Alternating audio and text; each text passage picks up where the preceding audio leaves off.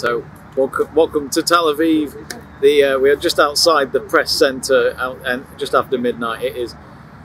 You'd think it'd be quite windy and chilly. It's incredibly warm here. I'm not complaining. When you're talking to someone like me who's from the UK, all we expect is wind and rain 24/7, even in the summertime. That's probably me being a bit too harsh, but that's my weather for you, compared to some of you who are, of course, watching from Spain. So welcome to ESCplus on YouTube. Just a quick reaction to the jury semi-final one, just a bit more of an insight of what we saw. Straight away, probably the weakest out of the two semi-finals in terms of the lineup. That's what everyone's been saying.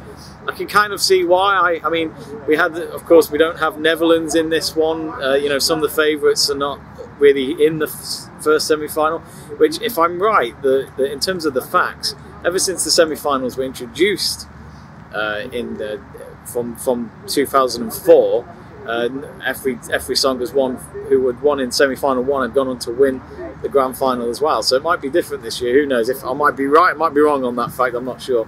But of course, over the next few days, we will learn more about these acts, on who's got the potential of basically getting the chance to get their hands on the crown. I think there's one or two songs tonight who I think have got a good chance. In my eyes, I think Greece might have actually won this semi-final. Greece were second from last, just before San Marino, and you know, Katerina Duska has nailed it really. The staging is great. The song, it's not a winning song, but I think it is. I think she's been given the opportunity to win this semi-final lineup. As I mentioned, the lineup's just not the best out of the two, and I think that might give her the win.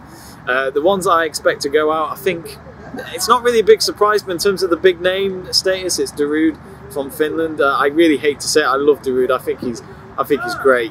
You know, I grew up with Darude, especially with his song Sandstorm from 1999. It's still a song everyone listens to this day in any club you can think of in and around Europe, and maybe even overseas in Africa and America, etc.